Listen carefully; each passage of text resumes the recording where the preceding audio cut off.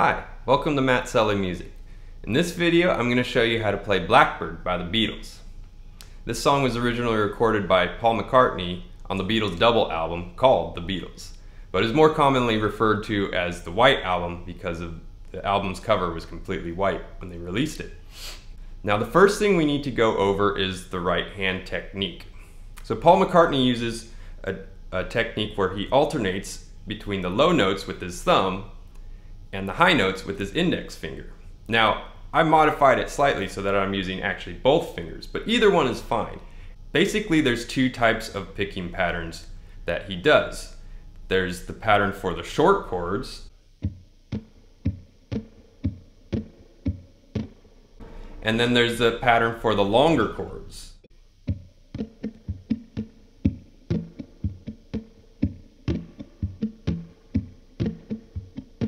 I also found that if you're having a hard time strumming with your fingers, you can also just pluck the notes.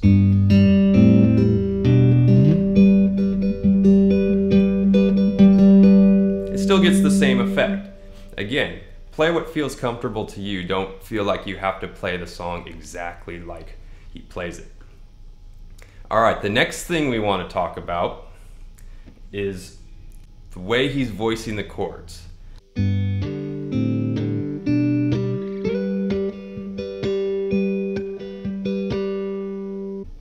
For the chords to this song, he's using what's called tenths. A tenth is really just a third, but the second note, the third, is moved up an octave. So instead of playing a third like this, you move the second note, the higher note, up an octave to get what's called a tenth. So it's 10 notes away from the root note, which hence its name.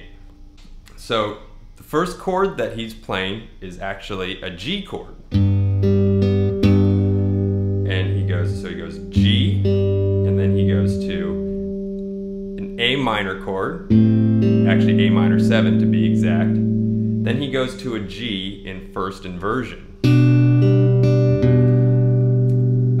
First inversion meaning that the third now of the G chord is at the bottom, and he actually has the fifth up on top, the G open. Then he slides up to another G chord, but using tenths, again breaking up those middle notes by just taking the two outside notes. So that's the opening chord progression. Next he has this ascending chord progression moving up to an E minor chord. This is actually really cool what he does here. So he has C, C sharp diminished, D, D sharp diminished to E minor. And he throws in that open G string in between to fill in the gap.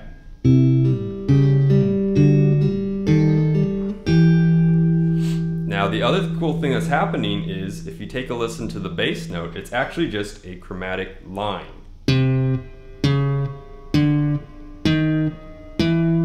Going through those chords to give it this really good voice leading.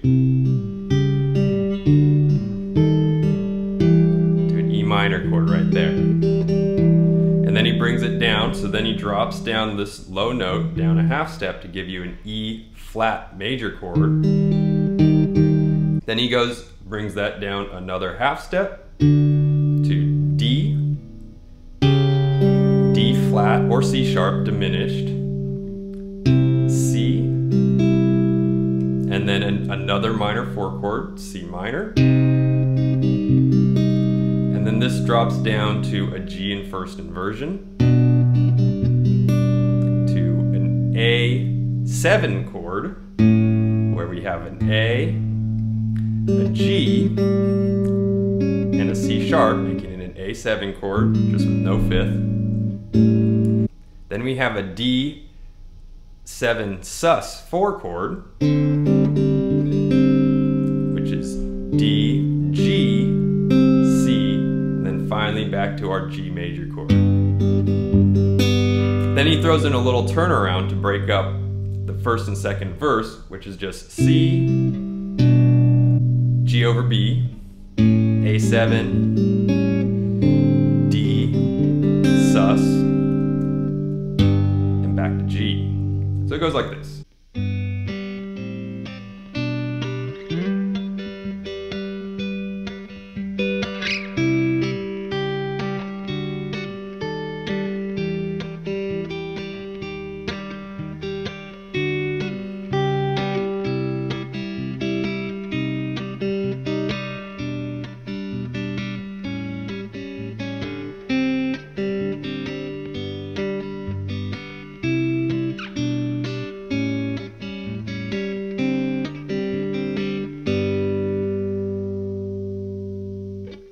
For the B section of the song, or the chorus, Paul modulates to the key of F by moving to an F chord. And he actually just descends, using tenths, descends down the scale. So F, E minor,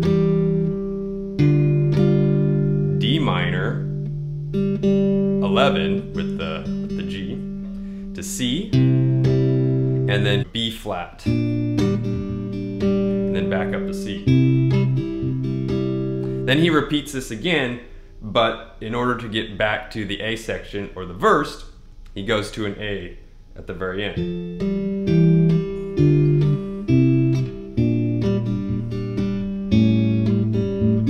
And does a 2/5 in G to bring us back to the main section of the song.